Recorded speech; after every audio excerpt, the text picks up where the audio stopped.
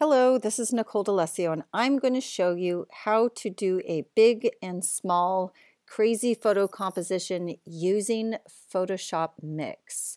And first what I'm going to do is go ahead and open my Photoshop Mix app on my iPad. And you can get this, you can download this app for free on any mobile device, Android or iOS. And over on the left hand, I'm going to go ahead and press the plus symbol, which is going to lead me to my own project. And I'm going to go ahead and click on an image. And I'm going to go to my camera roll looking for some of the images I'm going to use, and I'm going to start off with this image right here, and this is going to be my giant. So this is going to be my background image, and I'm going to go ahead and add another image on top, which I'm going to make tiny. So now that I've got this open up, you notice on my right hand side I've got my layers, and I've only got one layer, and down on the bottom are all of my tools. I could tweak my photo, I could adjust it, I can add little filters and whatnot, but right now I'm just worried about adding two photos together. And next I'm going to press the plus symbol, and I'm going to add a new image layer on the top. And I'm going to select the other image that I want to work with. And this has the two kids on it. Now I'm just going to keep one of the kids what I'm going to layer on top. And notice that this image is the top layer at this point. The bottom one is being covered. So I'm going to cut out the girl who I'm going to make my tiny figure. So down on the bottom I'm going to select my little scissors tool. And I've got different options of different shapes or brushes. And I'm going to select the Smart brush onto this one to start with. And I'm going to add the girl in, but I want everything else to be deleted. So I'm going to use the plus button, and I'm going to start selecting her. And notice I've got the other picture behind that's kind of showing up.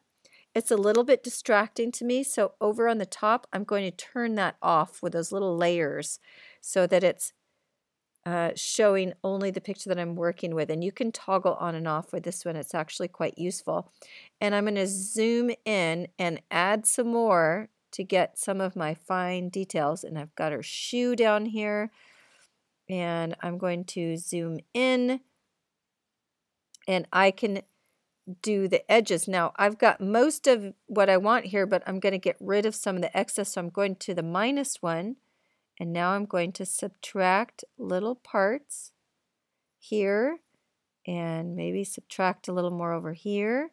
And I'm going to pinch and zoom to subtract the part in the middle. Now, the good thing is that I chose a picture. I'm going to go back to plus and add her foot that got deleted. That was taken on the same day and the same time in the same place. So this is going to make my composition look a little bit more realistic if that's the look that you're trying to achieve, to make it look more like it could have possibly happened. And I'm going to go, oops, I cut too much. If you make a mistake, you can use the back arrow. I love that tool. I went backward. And now it's not wanting to do such a good job around her tool. So I'm going to go to my basic brush where I have some little choices here where I'm going to make my brush harder and I'm going to make it smaller, and then I'm going to subtract because I'm just going to manually go around her head. Now she's going to be small, so the good thing is if I make some imperfections, nobody will ever know because she's going to be tiny. And that looks pretty good. Now if I was going to be doing this on my own, I'd probably be a super duper perfectionist, but for now that's good. I'm going to press check mark, OK, and now I have her, but I notice that she is too big, so I'm going to go ahead and make her smaller, and you can make her as small or big as you want by pinching on my layer. I do see some little mistakes in here, so I can always go back and fix my mistakes by going back over to my cutout tool and maybe this time leaving my layers and going back to my minus, and I'm going to pinch over here and I'm going to manually go ahead and get rid of that little extra here and get rid of a little extra here. And I said, oops, I did too much. I can go over here and add it back. And this time it's kind of helpful to have the layer on underneath. Oop, I noticed one more mistake here. So I'm going to go ahead and manually erase that if it's not doing such a good job of guessing. I'm going to press the check mark and it looks pretty good. So there's my composition. You can add up to 5 layers total, so I can add new image layer or whatever you want to do. I think I like it just the way it is, and I'm going to go ahead and save this. So I'm going to press the up arrow and save it to my camera roll or whatever works for you where you want to send it. But for that case, I'm sending it to my camera roll and I'm done. So that's it. Enjoy, be creative, and have a wonderful time. Good luck.